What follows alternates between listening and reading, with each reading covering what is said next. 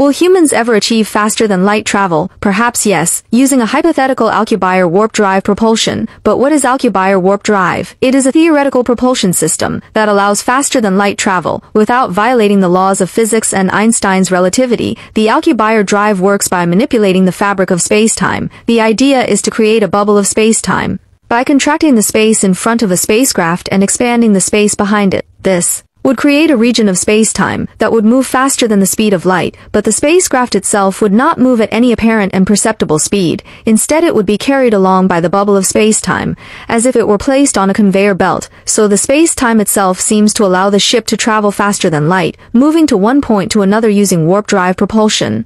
NASA has been studying the Alcubierre drive for years, but there are still many challenges to overcome before it can become a reality. These challenges include the need for an enormous amount of positive and negative energy and the lack of understanding of how to control the direction of the spaceship. But despite these challenges, many scientists believe that warp drive will be possible and can change space travel forever.